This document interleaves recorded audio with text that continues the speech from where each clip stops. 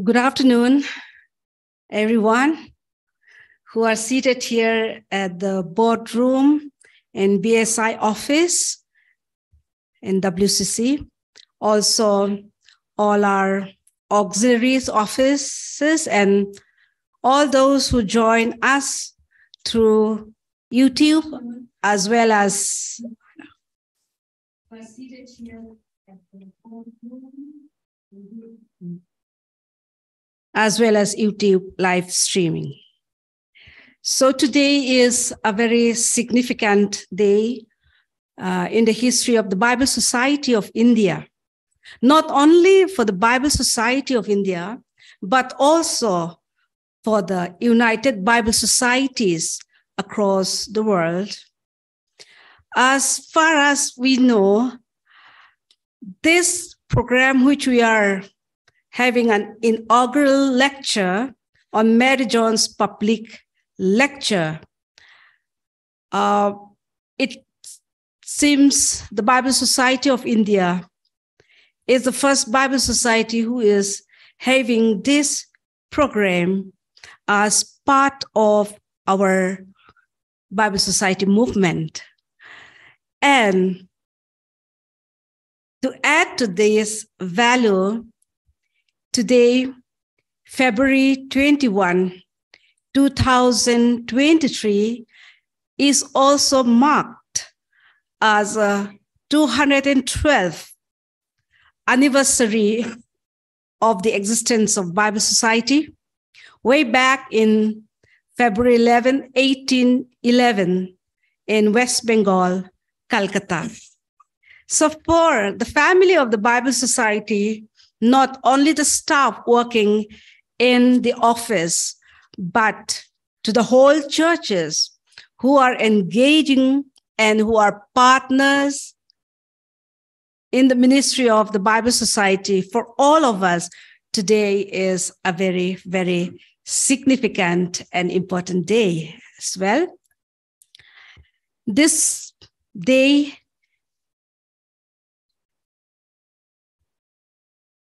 the Mary John's public lecture is not the outcome of just a day or a week thought. This thought has been within us from last year, for the past year, when one of the departments of the Bible Society of India, Church Relations and Resource Mobilization, the nomenclature is changed into Department of Church, Public Relations and Resource Mobilization. And this thought, what could be one of the best ways that we could engage in a public square, the Bible Society and our ministry? Then this thought came, why don't we institute this Mary John's public lecture, an event every year? And when the executive committee of the BSI discussed about this, when could this day be done in every year, it was decided that February 21 will be the right day to have this lecture. So today, this is the opening, and it is a great time for us, for the Bible Society of India. Let us all rejoice and be glad to what God is doing so far in the Ministry of Bible Society of India. May I now invite Mr. Caleb Martin, the Associate Director, Media and Special Audience Department, to have an opening prayer for this program.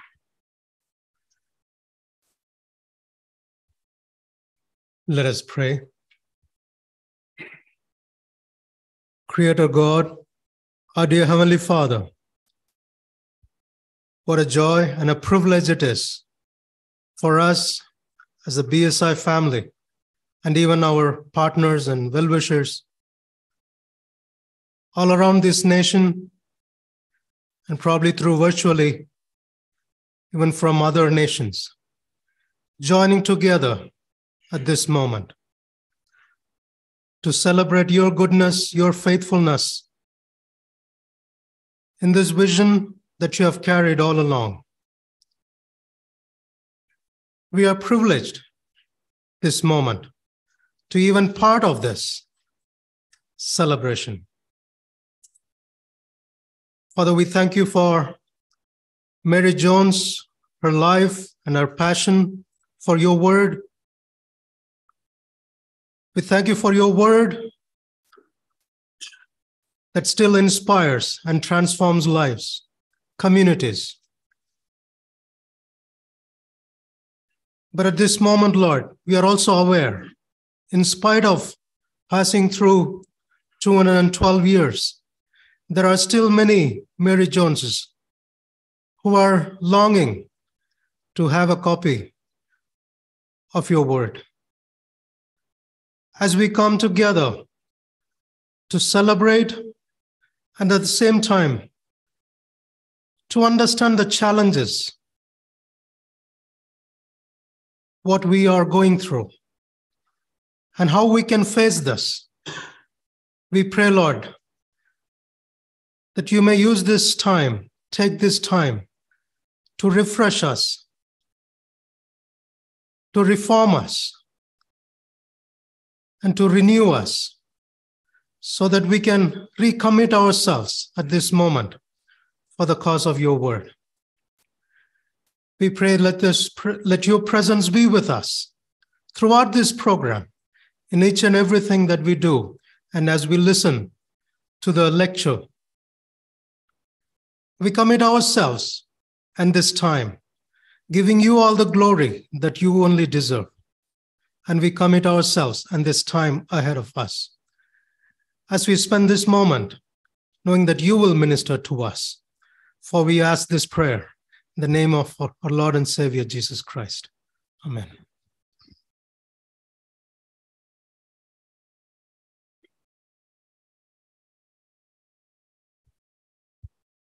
So today's in our event, Mary Jones Public Lecture.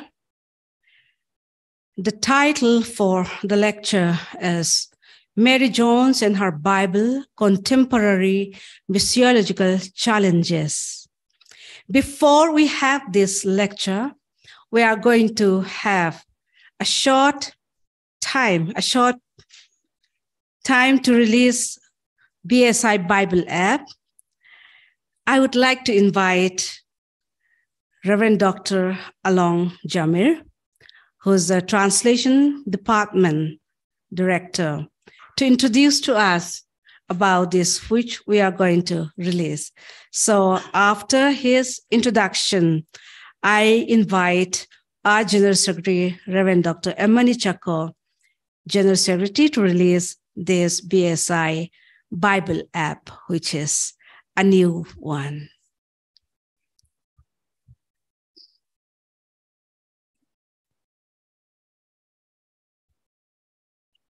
Respected President, Madam, Reverend Dr. Lilavati Vemori, and the officers, our beloved General Secretary, Reverend Dr. Mani Chacko, the senior management team here, the auxiliary secretaries from all over the country, our friends, guests, and our colleagues.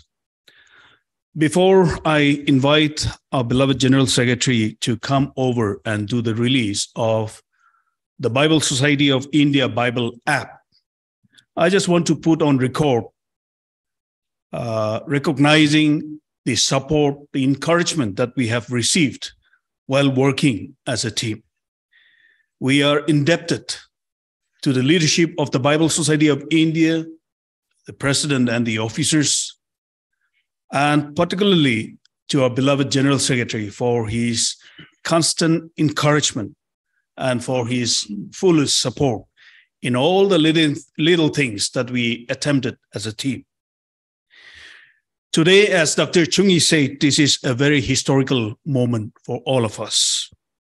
And I really felt that this is a very apt moment for all of us to engage ourselves into this new digital platform where we can engage the people with the Word of God. With the permission of the Executive Board, who has granted us to release 5 language texts.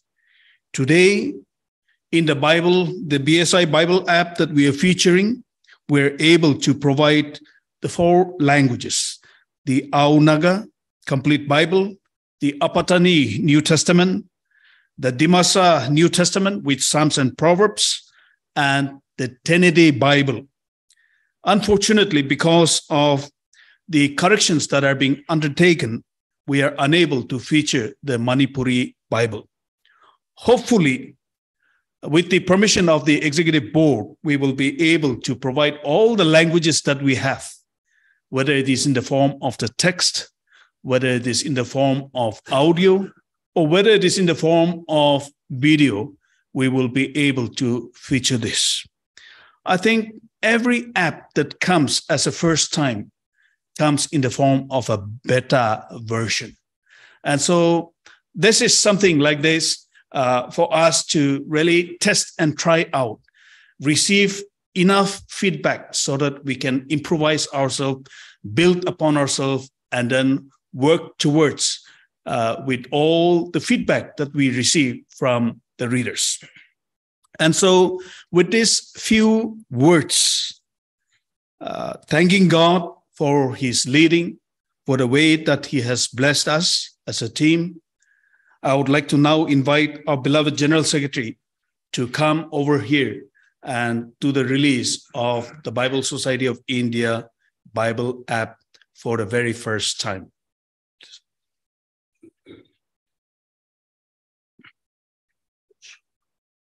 My dear colleagues, both within the country and those who are virtually attending this session, it has been a long-cherished dream and desire to have our own Bible Society of India app. We live in a digital age, and one of the questions that had been put to me during my travels abroad and international meetings is Bible Society of India being the largest Bible society in the fellowship of 150 Bible societies. How come you don't have an app of your own, especially today being the digital age? And I have been encouraging my colleagues, both the translation and the media and other colleagues, to explore the possibilities of having our own app. And I am so excited that today it is becoming a reality. And I want to congratulate and I want to thank the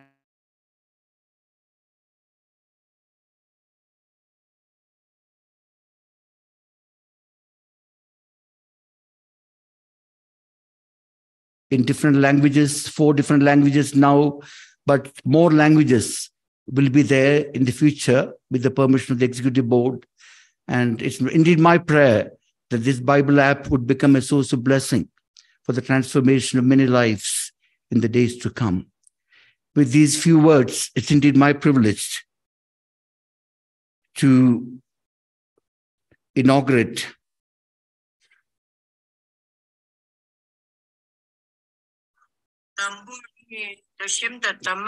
the Bible Society of India app.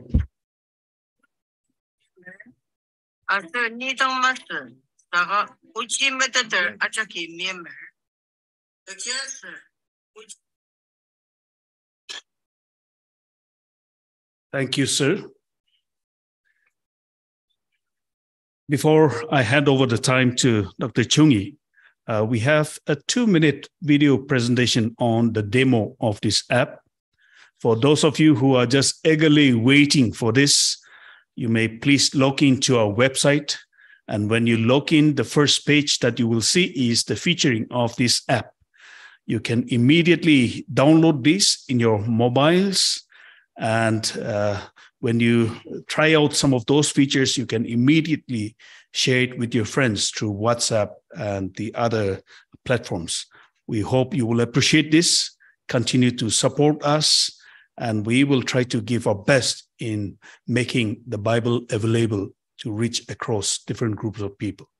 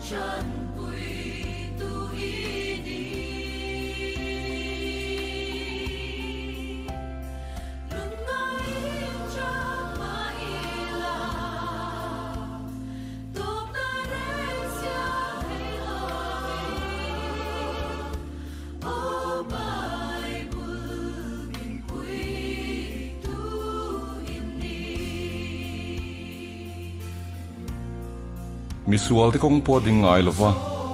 Musit.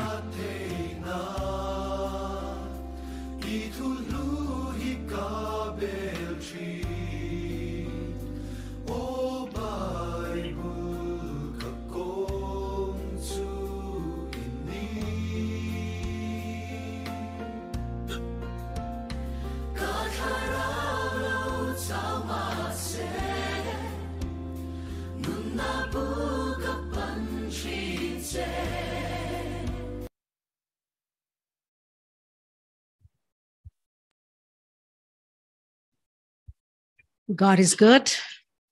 So God is giving us this opportunity to read the Bible through the BSI Bible app. As we look forward to listen to the lecture on Mary Jones and her Bible, Contemporary Missiological Challenges. The first lecture, as discussed for the past 1 year, will be delivered by our dear General Secretary, Reverend Dr. Emmani Chacko. For many of us, we know him well, his background, and today, some of us who attend this meeting, for the benefit of those who are new to the movement of Bible Society, I would like to read out the shortest possible version of the profile of our General Secretary. Reverend Dr. Emmani Chacko is an ordained minister of the Church of South India and has served congregations in Bangalore, Calcutta, and Chennai, apart from serving as a priest at the parish of John Cable Church of the Church of England, London in UK. Dr. Chacko is an academician among theologians. After his theological studies at the United Theological College, Bangalore, he earned his PhD in Biblical Studies from King's College, University of London, under the mentorship of Professor Ronald E. Clements. All those who are the students of biblical studies you cannot miss the book many books written by Ronald E. Clements. Prior to assuming the directorship of the Ecumenical Christian Center, Whitefield, Bangalore in 2006, he served as principal of the Gurukul Lutheran Theological College and Research Institute, Chennai. He taught there for 16 long years from 1990 and was professor and head of the Department Old Testament Studies before being appointed as principal of the college. He also taught at Serampur College prior to his doctoral studies. As a biblical scholar, he was a visiting professor to several institutions, including the Faculty of Theology, University of Oslo, Norway, and a United Theological College, Parramatta, Sydney, Australia. Currently, he also serves a number of other organizations in an honorary capacity. To mention a few, he is presently a member of the Executive Board and the Association of St. Christopher's College of Education, Chennai, Women's Christian College, Chennai, Madras Christian College, Chennai, and also Research Ethics Committee, Hindustan Unilever Limited. Apart from being an external examiner for the University of Wales and of the University of Madras, he also served as a chaplain of the Order of Sisters of the Church of South India. Reverend Dr. Mani Chacko has been published widely in several academic journals in India and abroad. He also has 5 books to his credit: Liberation and Service of God, Contemporary Reflections on the Faith of Our Mothers and Fathers, Thorn to Cypress, Embryo to Myrtle, and the last one recently, Inspired to Inspire. As an ecumenical thinker, he has addressed conferences and consultations in different forums in India and abroad. Currently, Reverend Dr. Mani Chacko serves as the General Secretary of the Bible Society of India since August 2011. The largest Bible society among the 150 Bible societies spread over 200 countries around the world, and serves on several committees of the United Bible Societies. To this, we know how the thought and the thinking pattern of RGS and the presentation, for some, it may be a little difficult to understand in the beginning because of its theological, languages, but if we all are giving a very keen listening ear, he always uses as simple as possible the terms and the languages. So we are so happy, sir, today that for this inaugural lecture of Mary John's public lecture will be delivered by you. May I invite you now? And before that, at the end of his lecture, if we have certain point for a clarification or wanting to know more about what it is, so we will invite you and you can bring up your points for further discussion. Welcome, sir.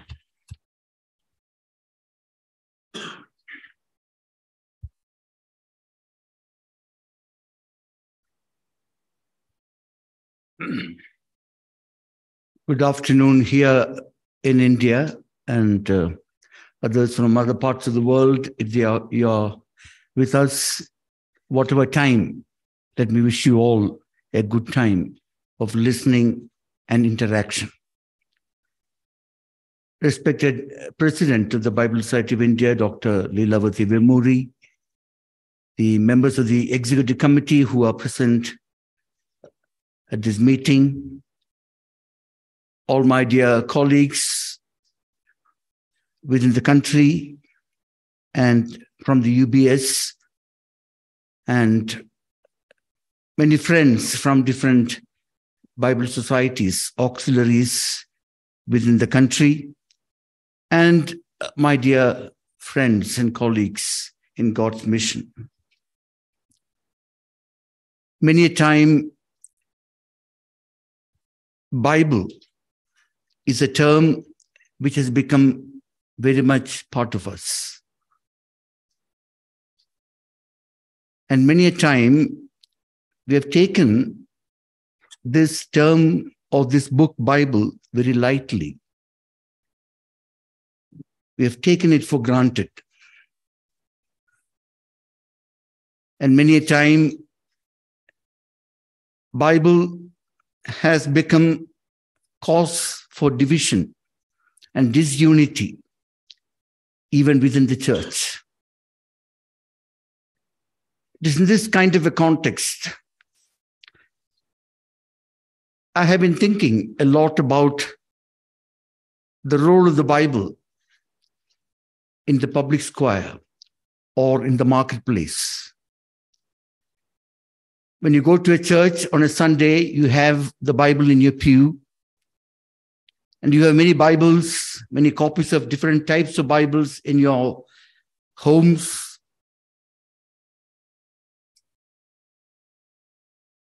And many a time, none of those Bibles in your homes have been even looked at. It is very safely kept in the shelves. And at times, you read certain texts of the Bible and spend time by way of devotion. But then I was asking myself the question, what is the Bible really? Is it a private statement or is it a public document? I've gone through different phases in my life journey. Theological education for more than 30 years, ecumenical exposure and experience for more than 6 or 7 years, and now heading the largest Bible Society in the United Bible Societies, the Bible Society of India, for the last 12 years. I've been convinced again and again and again to reiterate this statement which I have just made, that Bible is a public document. It's not only to be regarded merely as a private statement. The more you regard Bible as a private statement, the less you regard Bible as a public document. Bible to me is a private statement. It does help me a lot in my devotional life, in my spiritual nurture, in my journey of life. But it also is a public document addressing the varied issues my neighbor faces, whoever he or she may be. And therefore, in one of the executive board meetings, I proposed to the executive board members this same statement I repeated there again. Bible is not just a private statement, but it is a public document. And how we, the Bible Society of India, can make this statement come alive, that Bible is a public document and not merely a private statement. And 2 proposals I made in the executive board. One is to change the nomenclature of one of our very significant departments, Church Relations and Resource Mobilization Department, into Church Public Relations and Resource Mobilization Department. Formerly, the focus was only on the church and resource mobilization. Now, the focus is on the church, public relations, and resource mobilization. And then a second proposal I made to the executive board, and that was to revisit the history behind the Bible Society movement, particularly the story of Mary Jones. And then I proposed that we have an annual Mary Jones public lecture, inviting people of repute from within the society, not necessarily from within the church alone, but from within the society at large, to come and deliver a lecture, either virtually or physically. To begin with, we are doing it virtually, but then later on, it may become a physical lecture, may not be only in Bangalore, but in different places within the country. But the inaugural lecture is a virtual lecture which we're having today. And I propose this suggestion that we have a Mary Jones public lecture. And it was the Church Public Relations and Resource Mobilization Department, my colleague Dr. Chungi and others have proposed, why don't we have this lecture on the 21st of February? Because it was on the 21st of February, way back in 1811, Bible Society of India came into existence. And I thought it was a very welcome proposal. And I again brought it to the notice of the executive board. They unanimously accepted the proposal. And that is why we are here today to have the first Mary Jones public lecture. And I deem it a great honor and privilege to be asked to deliver the first Mary Jones public lecture as the General Secretary of the Bible Society of India. The title of this lecture is Mary Jones and Her Bible, Contemporary Missiological Challenges.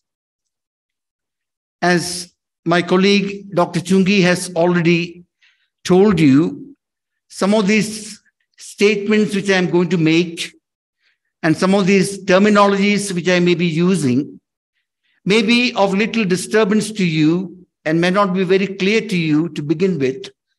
But this document will be available in our website and later on in the Sewing Circle, and thereby you could digest more as you get a chance to read this document more clearly in your private time. But then I have been thinking a lot about the title of my first lecture as to what it should be. And then this thought, after a long time of discussion within my mind and interaction within myself, I came to this title, Mary Jones and Her Bible, Contemporary Missiological Challenges. What I'm proposing to do this afternoon is to begin the lecture by revisiting the story of Mary Jones and her passion for the Bible. And after that, I will attempt to deal with the contemporary missiological challenges in the light of the Bible. Bala, some of you must have heard about the name of this town, Bala. It's a small town in North Wales. And this small town became famous because that was the town where Reverend Thomas Charles lived, from whom Mary got her Bible in her own heart language. Mary Jones, as most of you have read about, was born in December 1784 into a poor Welsh family. Her father was a weaver. Her parents were Calvinistic Methodists, and Mary herself became a Christian at the age of 8. They lived at the foot of the Calderdris Mountain, North Wales, and Mary learned to read in schools organized by Reverend Thomas Charles from Bala, who had a passion for teaching children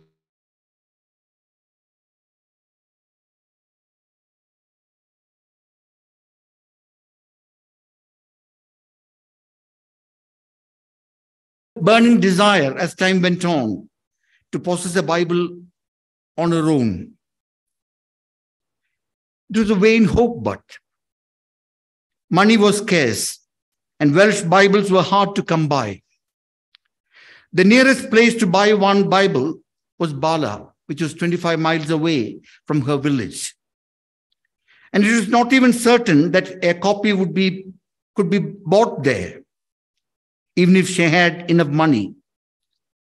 Although she did not have enough money, she was bent on having a Bible of her own, and therefore she started saving money for long 6 years.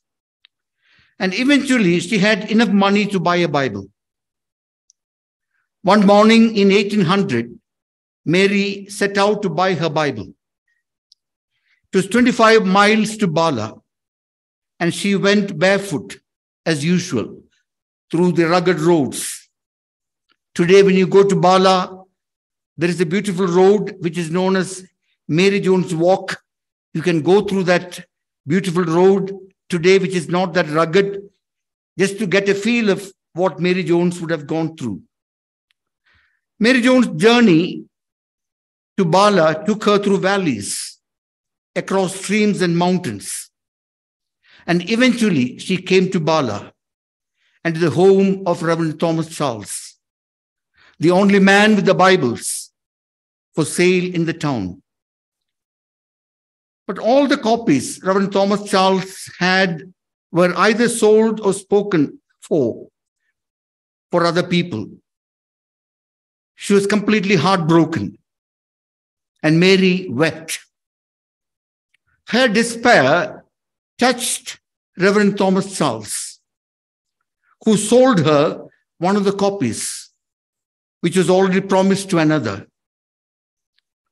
According to another version of the story, Mary was accommodated by Reverend Thomas Charles till the next set of Bibles arrived from London, and Thomas Charles gave her 3 copies of the Bible for the price of 1. And she was overjoyed and returned home. Now, this little girl's visit profoundly impacted Thomas Charles. He began to wonder what could be done for others, such as Mary, for people who long for the Bible around the world. He proposed to the Council of the Religious Tract Society to form a new society to supply Wales with the Bibles. And in 1804, the British and Foreign Bible Society was established in London. The British and Foreign Bible Society, often known in England today simply as the Bible Society, is a non-denominational Christian Bible Society with charity status and whose purpose is to make the Bible available throughout the world. The society was formed on 7th March 1804 by a group of people, including William Wilberforce, Reverend Thomas Charles, Mr. William Pitt, and so on, to encourage the wider circulation and use of scriptures. As all of us know, today the Bible Society movement has grown to a worldwide fellowship of 150 Bible societies spread over 250 countries under the banner of the United Bible Societies, the UBS. The Bible Society of India, as I told already, is the largest and one of the oldest of all the Bible societies in the world. And hence the Bible Society of India has and plays a significant role in the global fellowship of the United Bible Societies. Now, having revisited the history of Mary Jones, or the story of Mary Jones and her passion for the Bible, let me go to the second major part of the paper, and that is the contemporary missiological challenges. Now, I was thinking, as I was preparing the second section of my presentation, what did Bible mean for Mary, really? Mary must have heard a number of sermons preached from the pulpit in her church, and she would have learned a number of stories which Reverend Thomas Charles would have taught in the schools. And she would have had the desire to know more about those stories or those sermons which she would have listened to Sunday by Sunday. And therefore, she had the desire to possess the Bible for her own, so that she could read the Bible at leisure and try to understand what the Bible is talking about. Now, the context of Mary Jones is radically different from the context you and I are facing today. Today, we are living in a world of chaos and confusion. Challenges such as pandemics, wars, violence, earthquakes, floods, victimization of the vulnerable, corruption at all levels, anti-conversion bills, etc., have become the order of the day. It is in such a context that we are called to take the Bible to the public square, to promote the values of the God of the Bible, that is love, justice, forgiveness, peace, and reconciliation. We cannot keep the Bible any longer just in our churches and in our homes. We need to take the Bible to the marketplace, to the public square, where there is violence, where there are wars, where there is corruption, and so on and so forth. In order to address these challenges of the day, we need to make certain transpositions of power, as we call it, as I call it, which we have been practicing since our childhood. And these are transpositions from the faith which I had inherited from my own parents. I am personalizing it. You may apply it to your own selves.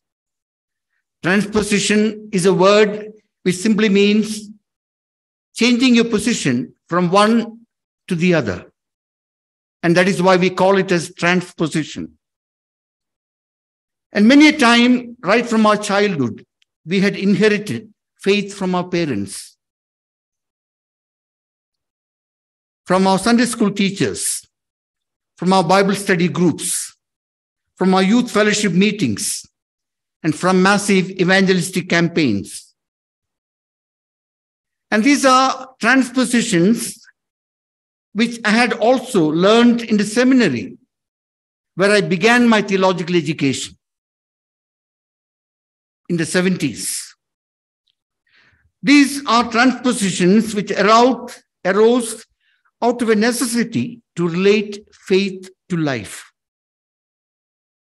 These are transpositions which arose as a result of the deep knowledge of the Bible, cultures, peoples, and faith, which made me realize that there is something fundamentally wrong in our theology and theological formulations, because our theology often functions as a tool to further division and discord instead of unity and harmony. You don't have to look anywhere else except our own churches to understand what I just stated. Many a time I have realized that the theological propositions we have inculcated in us from time immemorial actually contradict the biblical God and God's purposes for God's creation, and very seldom deal with the issues of our context, of our times.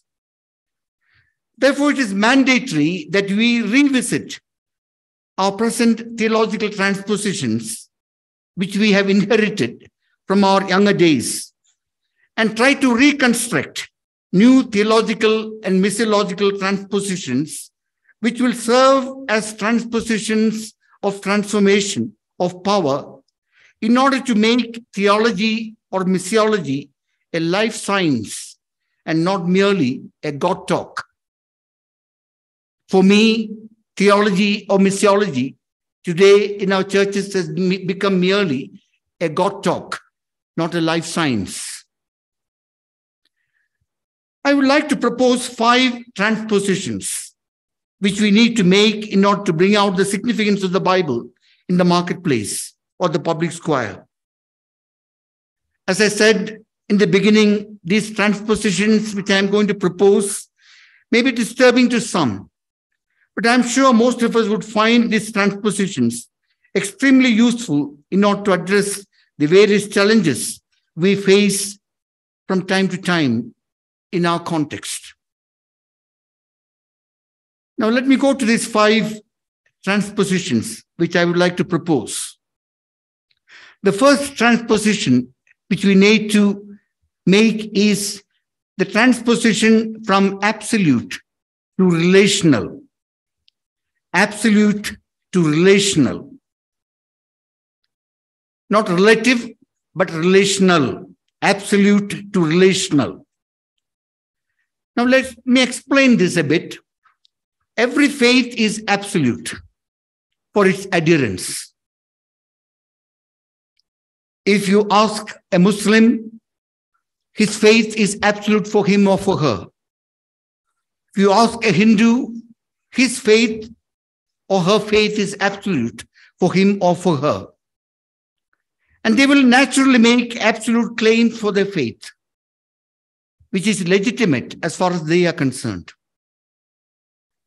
However, affirming our faith in Christ and God's revelation in Christ does not mean negating God's revelation in and among other peoples. The church's mission is not to destroy such absolute faith claims, but to challenge and to be challenged by them in mutuality and complementarity. It is with this shift from absolute to relational that we move forward, or we need to move forward. Any God talks belongs to this language. Even the centrality and the uniqueness of Christ is also a mystery. When faith claims are seen in this light, we realize the beauty of the language of mystery, which always has the dimension of the beyond, which transcends all human understanding. For me, the word mystery has been a very helpful word in this endeavor. The concept of mystery helps me realize that God is God and I am human, that God is beyond reason, that the values connected to the reign of God are eternal and permanent, that experience of God is not sympathy, an aesthetic phenomenon, but rather an experience of ethical relationships of justice and peace. It also helped me to understand that God is both an individual and a communitarian experience. The point I would like to emphasize is that knowledge is based on multiple experiences. And because of this plurality of experiences, sometimes I wonder whether there can be absolute knowledge. And this is particularly significant in our own country, in India, where people are exposed to different religious experiences and traditions. The challenge to Christian witnessing in the Indian context is to realize that the core of the gospel we are called to proclaim is the dignity and honor of human personhood. This becomes a reality only when we are able to accept the other the way he or she is. In order to accept the other and to accept the difference, theology at times should change its universal, fixed, absolute categories of knowledge and values and reorient its theoretical basis to accept the validity of values, multiple values and practices. Our theologies, and thereby our witness, needs to be relational with respect to individuals, communities, genders, races, and all creation, resisting all efforts to subsume the difference or drift away from one another. So absolute to relational is the first transposition which we need to make in order to address the challenges we are facing today in the light of our understanding of the God of the Bible. A second transposition which I would like to propose is the transposition from redemption to creation. Redemption to creation. Theologians in the West especially teach that creation is steadily narrowed down to Christ And from Christ, it extends out to a new creation. And we call that as the salvation history. Now, it is a West-centric interpretation of history. Rather, it is a Western Christianity-centric interpretation of Christ. It is supposed to explain what God had done for the whole humanity, but in fact, it explains it away. Religion basically has become a means to save one's soul, and Christianity is no exception. Redemption becomes the principal part of religion, especially Christian religion. It is the main concern of Christianity. Even a casual acquaintance with the teachings and the doctrines of the Christian church makes it very evident that religion's main preoccupation is catered to this very human need is understandable, that saving one's soul. But when almost all what one believes and does in religion is focused only on saving one's soul to the exclusion of the other concerns, to me, religion becomes distorted and becomes even abused. I strongly feel that what has been missing in Christianity, in its teachings and doctrines, is creation. Most of us do recognize the importance of creation, but most of the time, we only pay lip service to it. How do we correct this mistake of one-sided emphasis on redemption?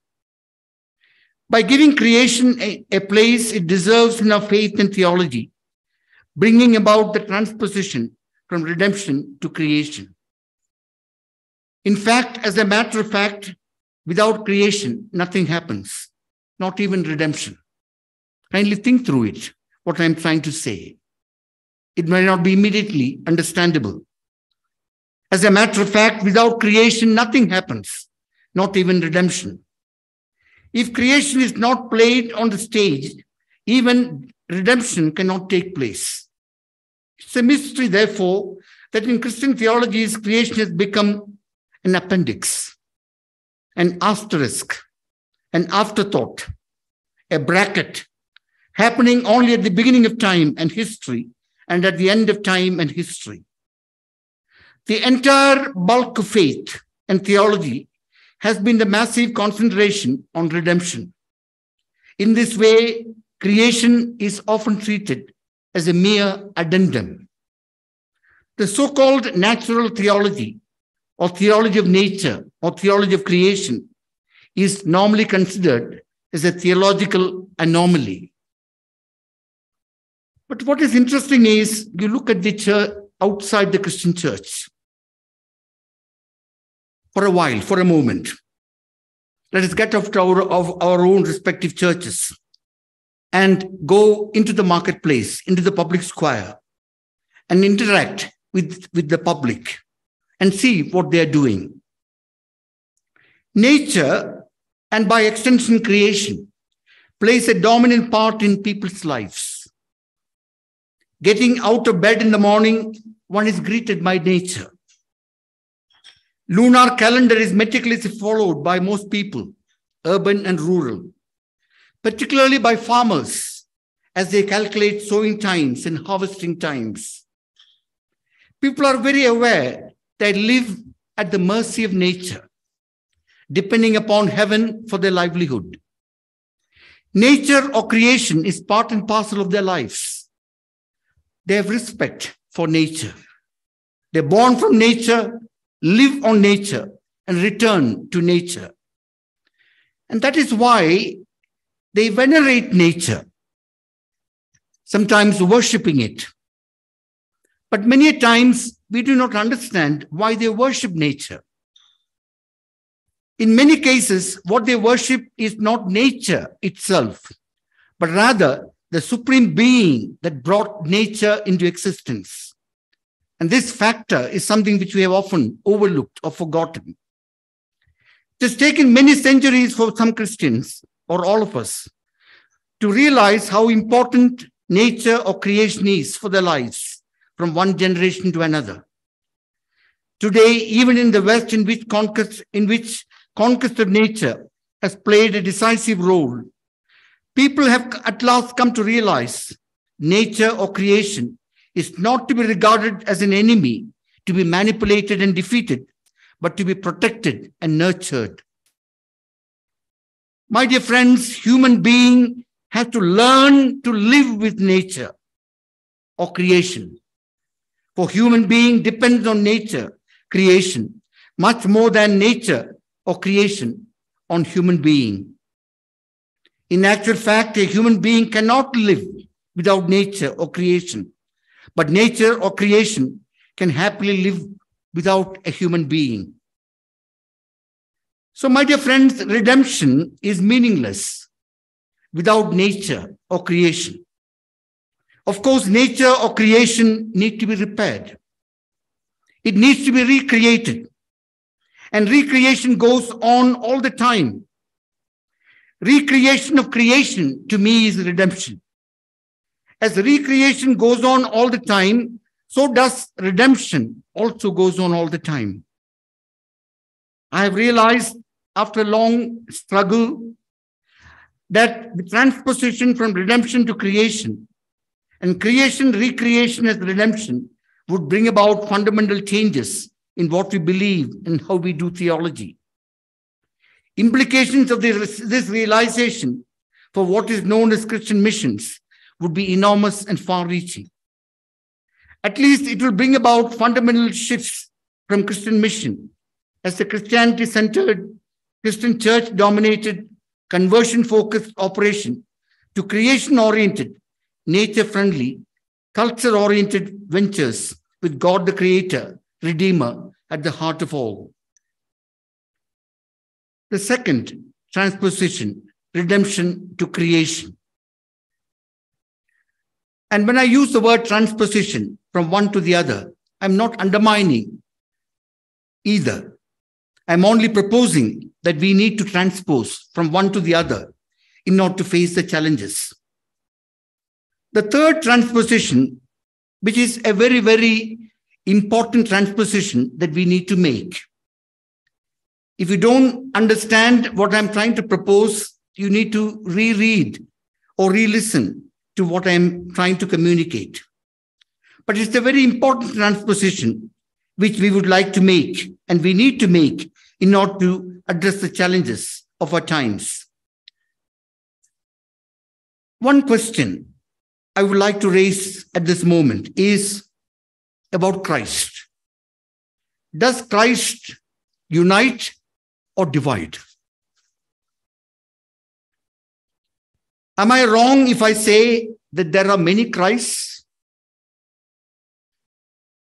Christ created by the Orthodox Church, Christ created by the Roman Catholic Church, Christ created by the Protestant Church of many denominations, and each one claiming to be that their Christ is the authentic Christ. The question that needs to be asked is, whose Christ is the authentic Christ?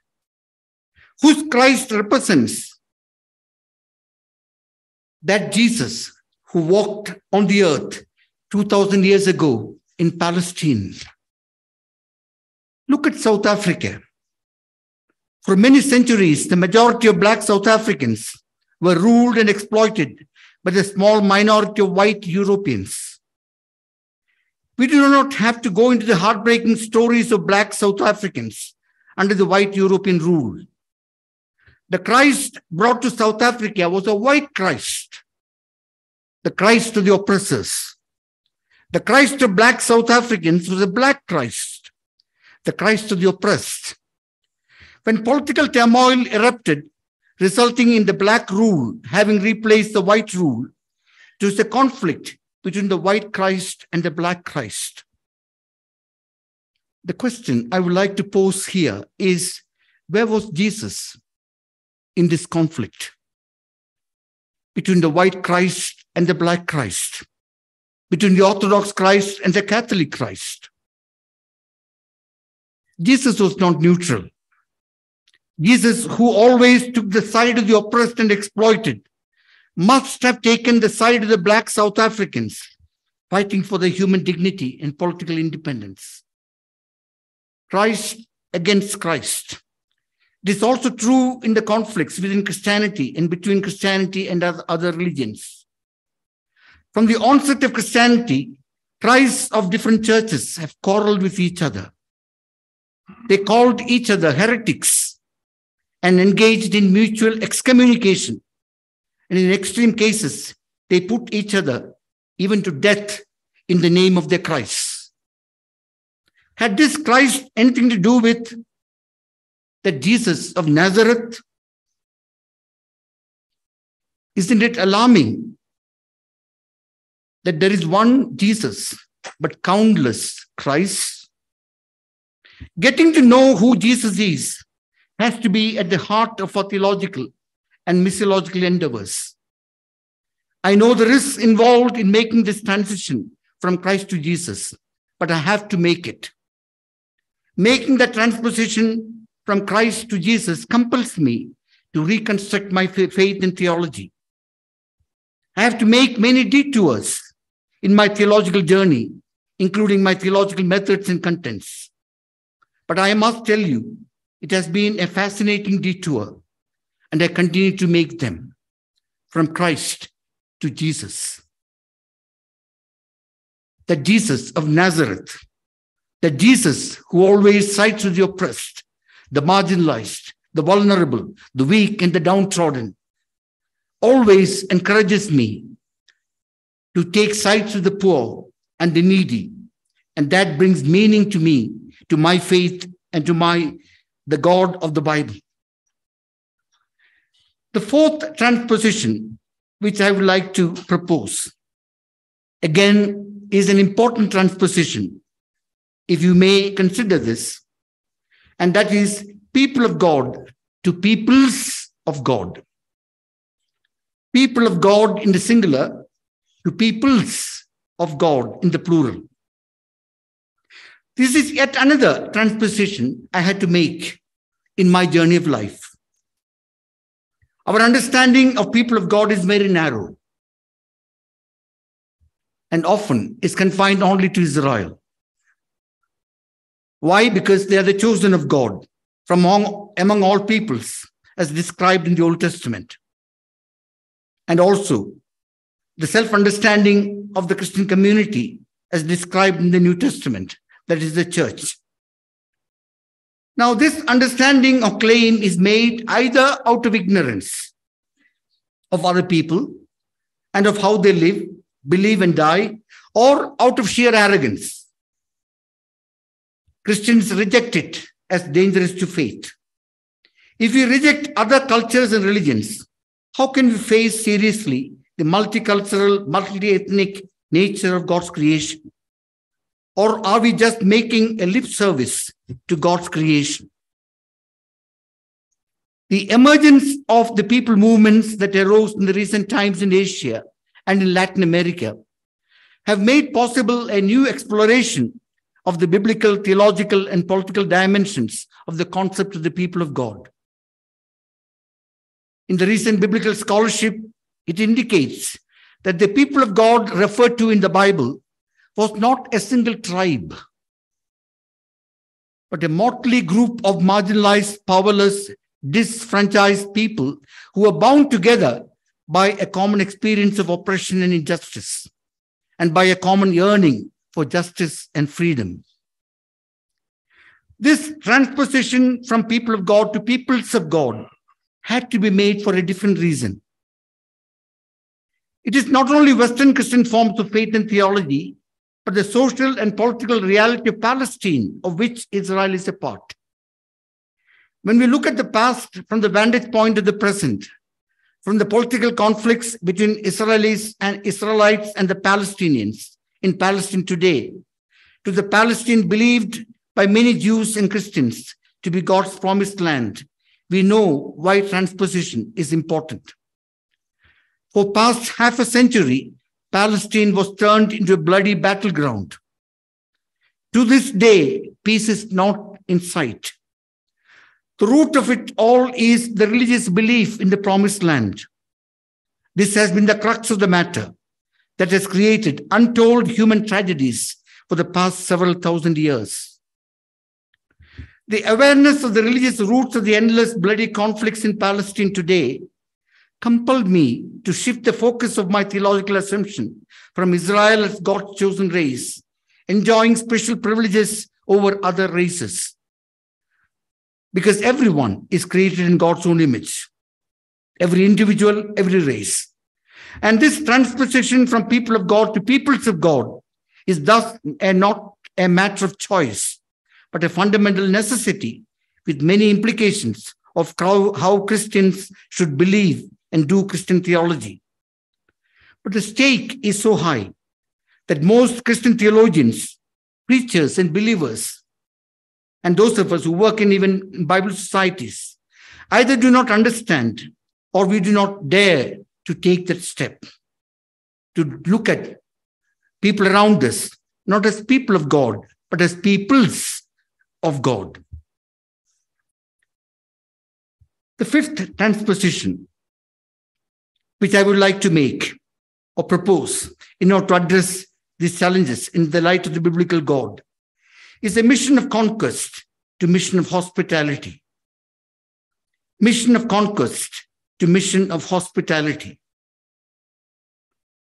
Now, it is with great pain that I am stating that the existing understanding of our mission, or missiology, as we call it, does not bring justice to many sections of the people. Therefore, we need to look for an alternative missiology. The mission history shows the misuse of religion, especially Christianity, as an instrument or agent to protect the interests of the rich and the colonial powers. Let me quote a few examples to prove the point. Since the time of the First Ecumenical Council of Nicaea, Christianity has consistently maintained religious legitimacy of the empire. Hence, the Council of Nicaea was convened, and the council rejected and suppressed the claims and practices of the poor Christians and established religious hegemony of the empire at that time. Gradually, faith became an obligatory state religion to express loyalty to the empire. A second example, the history of Christian countries in the West shows that Christianity was used as an instrument to expand imperialism. You know, those who know the history of the church, the crusade was waged 9 times by Christians against Muslims and Jews. Can you believe it? 9 times. Indigenous Christian communities were also not spared. The Crusaders killed those who resisted and destroyed and confiscated crops and properties by force. The Western Christianity has been closely associated with colonial expansion. Using the military forces, Christianity was spread in Asia, Latin America, and Africa. They considered colonial expansion to be providence of God to bring good news to the heathen world. The colonizers not only invaded their territories, but also forcibly proselytized the people. Though some of the missionaries were critical of colonial interest, most missionaries conspired with the colonial governments and cooperated with them. It was in this imperial historical context that Edinburgh Conference, that world-famous mission conference in 1910 took place. The conference was held under the patronage of colonial powers. The people who sent greetings to the Edinburgh Conference included the King of England, the President of the United States, and the rulers of colonial powers. The Edinburgh Conference clearly acknowledged that the colonial expansion was God's providence to evangelize the uncivilized and the barbaric people. The Edinburgh Conference co-opted the poor and the marginalized in the scheme of Western Empire. Without much alteration, we simply followed the tradition set by the Edinburgh Conference all along. Often mission agencies or ecumenical movements act as agents of empire. Mission of God should not be reduced to ruling class movement to serve the needs of the empire, but rather it must take the position of and for the poor and must become the voice of the poor and exploited. In this context, I am forced to remember our own Bishop, Azariah, who in one of the mission conferences attended by colonial powers, got up and said, "We appreciate your zeal, your enthusiasm to come to us with the gospel. We appreciate. But what we need is not your colonial attitude forcing us to be converted. But what we need is friends. You to be our friends. You to come to us to understand us, our context, the situation we live in, and to serve as friends, and not to make us exploited further, because we are already exploited. Make us friends, or give us friends. Bishop Azariah very powerfully voiced in one of the later mission conferences. My dear friends, we need a new missiological paradigm where God is perceived as a fellow sufferer, a great comforter, divine power, not as a dominating or controlling power, nor as a dialectical power in weakness, but as a liberating and transforming power that is effective in compassionate love, care, and service. We need a radical departure from the imperial theology of the missionary movement, because their Christian values are used to support the rulers and oppressors and perpetuate an unmindful exploitation of Earth's resources. One of the beautiful metaphors that has been helpful to me in the process of deepening my own understanding of theology and missiology is the image of the world as God's body. The picture of the world as God's body. That famous biblical scholar by name Sally McFaig has remarked, this metaphor of the body encourages us to concentrate on the neighborhood, not just on ourselves, but on the neighborhood. It understands the doctrine of creation not to be primarily about God's power, but about God's love. How we can live together, all of us, within and for God's body. It focuses attention on the near, on the neighbor, on the earth, on meeting God not later in heaven only, but here and now.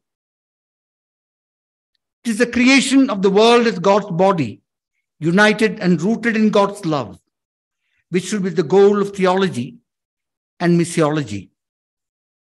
And this only would definitely necessitate, the theological transpositions which I have laid before you. The transposition, the 5 transpositions from absolute to relational, from redemption to creation, from Christ to Jesus, from people of God to peoples of God, and from mission of God, mission of conquest, to mission of hospitality. Mary Jones, we greatly remember this day, thanking God for her life and work, and for her passion for the Bible. The question I would like to leave with is, do we have her passion in knowing the Bible and knowing the God of the Bible? If we have that kind of a passion of knowing the Bible and knowing the God of the Bible, we have to accept the reality that we have not fully understood the Bible and not the God of the Bible. We need to make these transpositions in order to understand really what the Bible really is and who the God of the Bible really is. Absolute to relational, redemption to creation, Christ to Jesus, people of God to peoples of God, and mission of God to mission of hospitality. It's indeed my prayer and hope that as we have begun this Mary Jones public lecture, which will be held annually, that her passion for the Bible and for the God of the Bible would encourage us to understand the Bible and the God of the Bible in our own context and make necessary transpositions if needed to face the contemporary missiological challenges in order to make the world a better place to live in. With these words of reflection, theological, missiological reflection, it is indeed my privilege to inaugurate the first Mary Jones public lecture initiated by the Bible Society of India. And it's my prayer that this annual series of lectures would become a source of inspiration to make Christianity more relevant to the context we are living in. God bless all of us. Thank you very much.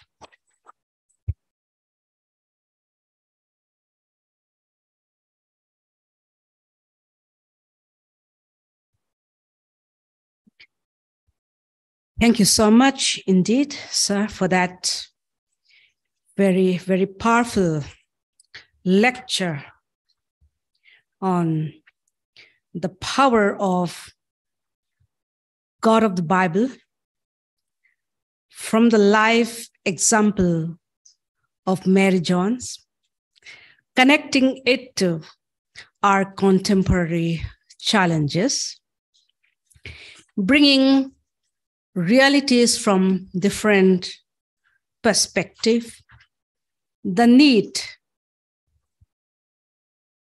for a transformation from a transposition to a transformation, giving us 5 important steps from absolute to relational, from redemption to creation, from Christ to Jesus of Nazareth, people of God to peoples of God, mission of God to mission of hospitality.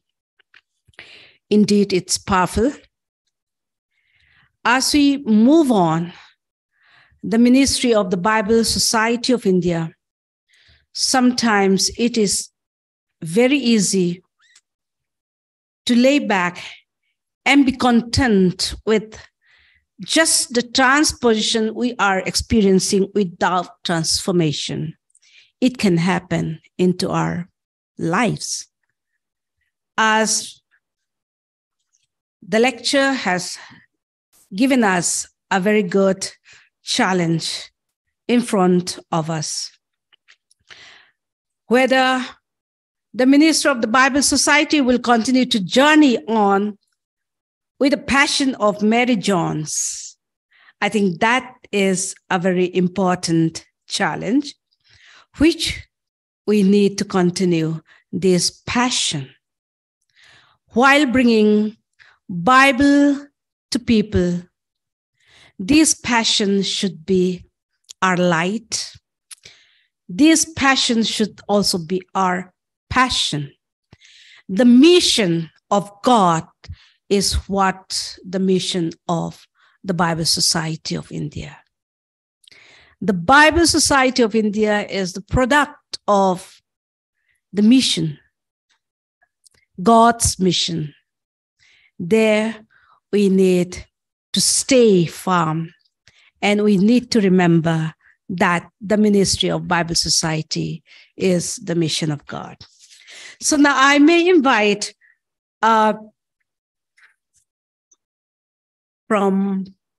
you can, if you have any question in a very short form, if you have any clarification, kindly unmute your audio while we all are here, while GS is here. So we will invite a few feedback and reflection, or if it is in the form of question. So may I now open the floor for everyone. Kindly unmute if you want to raise or if you want to give your feedback. Open to you.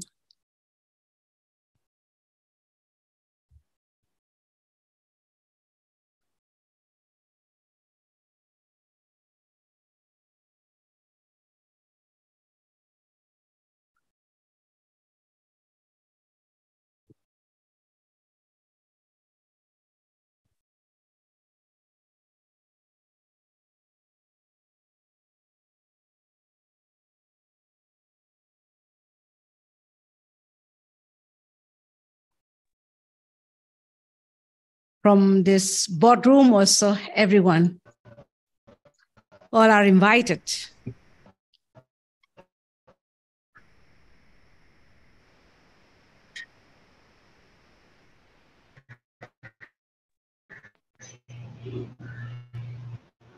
is a very helpful lecture, and I appreciate Bible Society of India.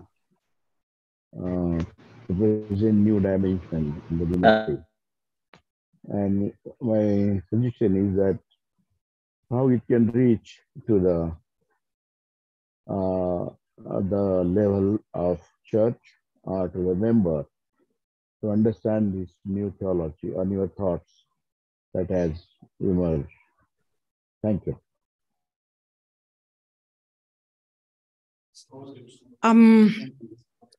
It's not audible properly, Mr. Ashok Kumar. Can you repeat again? Yes, thank you. But it is now to inaugurate once BSI app. It is a new technology to the modern society, no doubt. But the printing of the Bibles in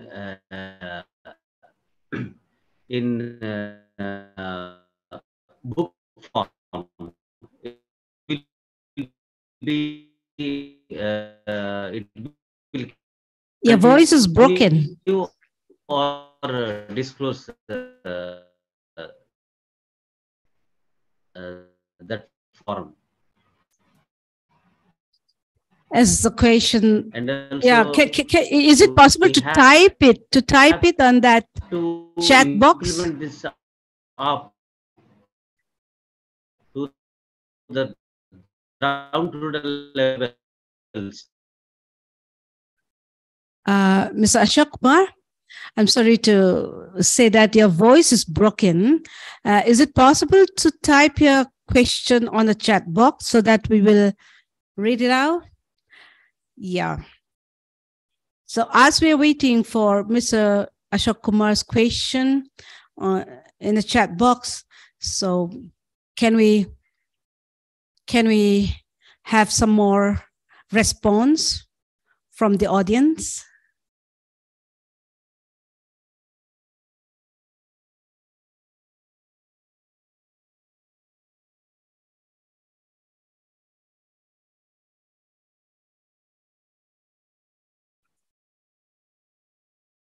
I think Mr. Ashok Kumar's question was linking with the Bible app with the printing. The actual question we could not get.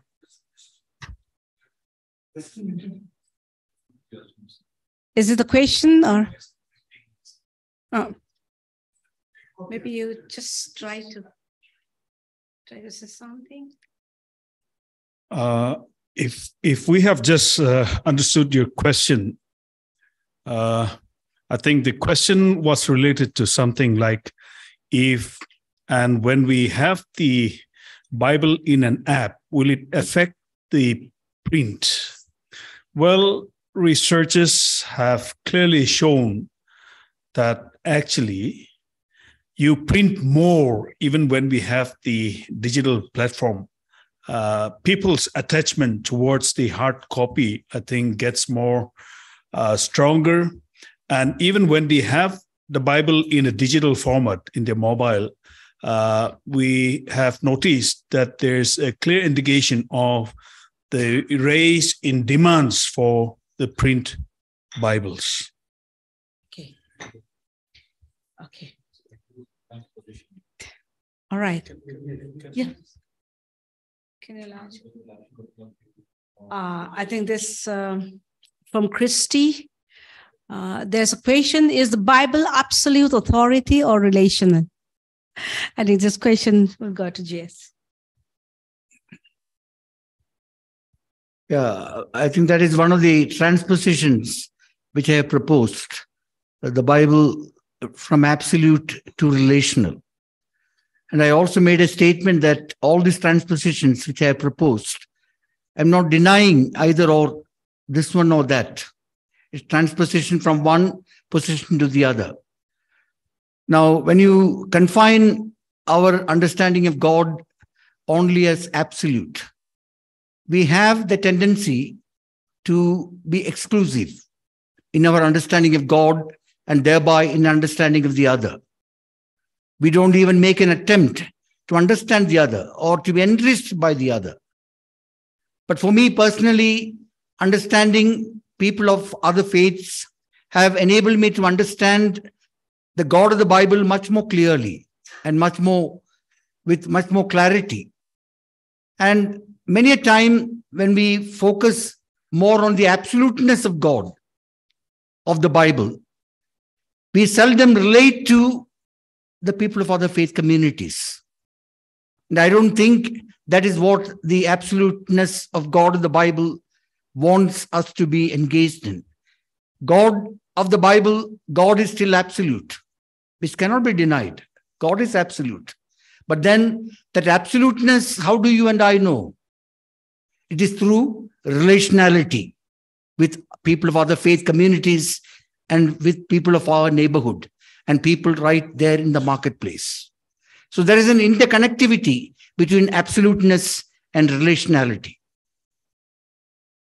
If I've understood your question correctly and if I've tried to answer you.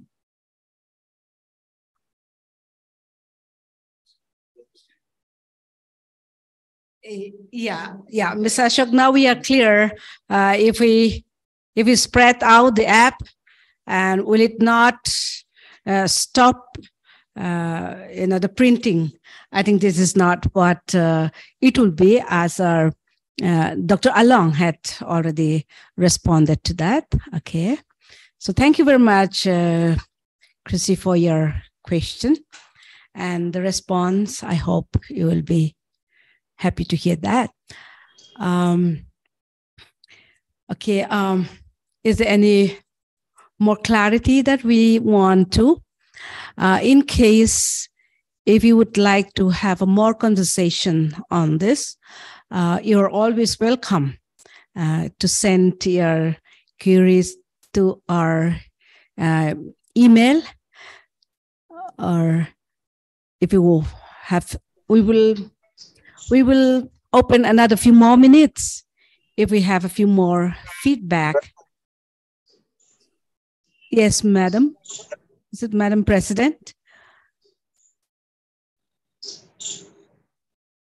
Or Sumita? Yes. Can you hear me? Yes, we can hear you. Right. So I just wanted to make a few comments on Dr. Chacko's lecture. One of the points that he made finds a lot of resonance in contemporary issues, and that is his reference to nature, because now the Bible is being read from an ecological point of view. And that takes on, especially in our times when there is whole issues of climate change, the reading of the Bible from a particular point of view, which is an ecological reading, a green reading, is extremely important. So I found that particular point that Dr. Chacko had made was very relevant. Another point which has a lot of resonance for me, especially, is about not just tolerating difference, but it is about respecting difference. And here, there is the community, I think, is a little guilty of some sense of arrogance when you feel that you are in a position which is superior and you are in a position where you are to tell the others, what is the good news. And that is not the right attitude at all. So when Dr. Chacko refers to relational, particularly in India, which is a multi-ethnic, multi-religious, multi-language society, this particular point is of great relevance. So I would like to congratulate Dr. Chacko for having brought these into the line of vision in his very first lecture, because these are things that we can't afford to ignore. We need to reflect and think about them. Thank you. Thank you, Dr. Paul. Thank you so much. Yes, your point is very, very well accepted and appreciated. Thank you so much. Thank you.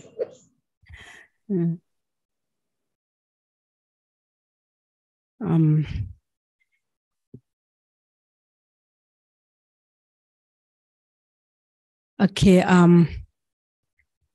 Okay, we will continue with our program lineup here.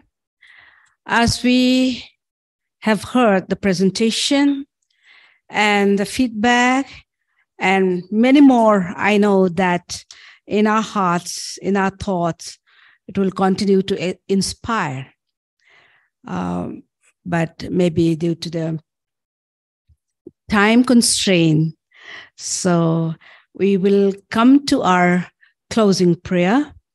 Now, may I now invite Dr. Mrs. Lilavati Vemuru, President of the BSI, to have a closing prayer. After this, soon after that, I would like to invite Reverend Dr. Vanlal Ava, the President, BSI Aizawl Auxiliary. Over to you, Madam President. Okay, shall we pray?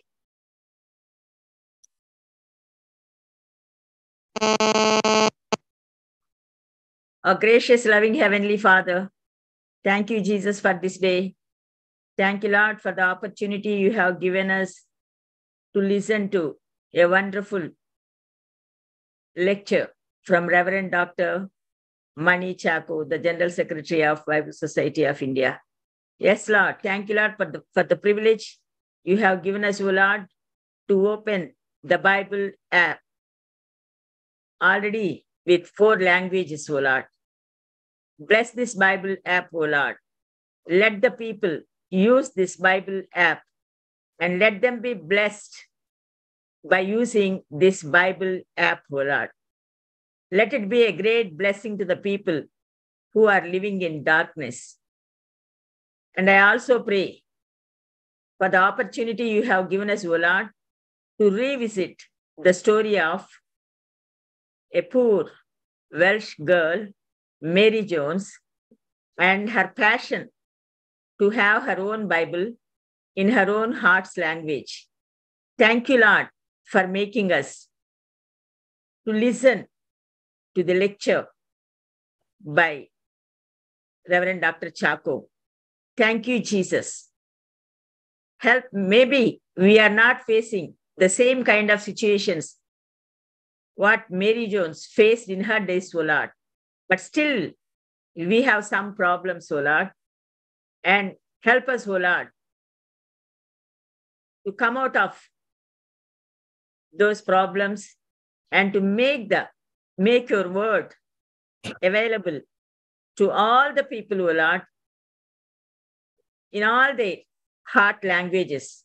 Help us, O Lord, make this Bible as a public document, O Lord, not as private statement. Thank you, Jesus, for this wonderful message that you have given through your servant, O Lord. Thank you, Lord, for the contributions that are made by your children, O Lord. And I also pray, O Lord, let the zeal and the passion of Mary Jones, let it be in the hearts of many people in India and also in the world at large, so that we can take the Bible into the hands of the people and into the places where it is not there, O Lord. Thank you, Jesus. Thank you, Lord, for the people who have made this possible, O Lord, to start this Mary Jones public lecture from this year annually. Bless this program, O Lord. Let this program be a blessing to so many people in India and around the world. In Jesus' precious name, I pray. Amen. We may receive the benediction.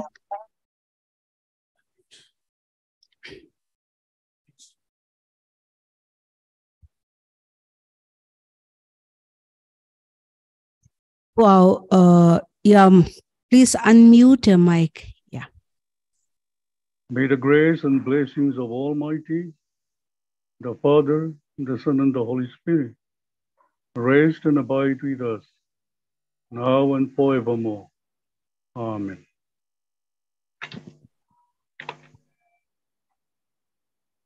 Thank you, everyone, for your precious presence this afternoon.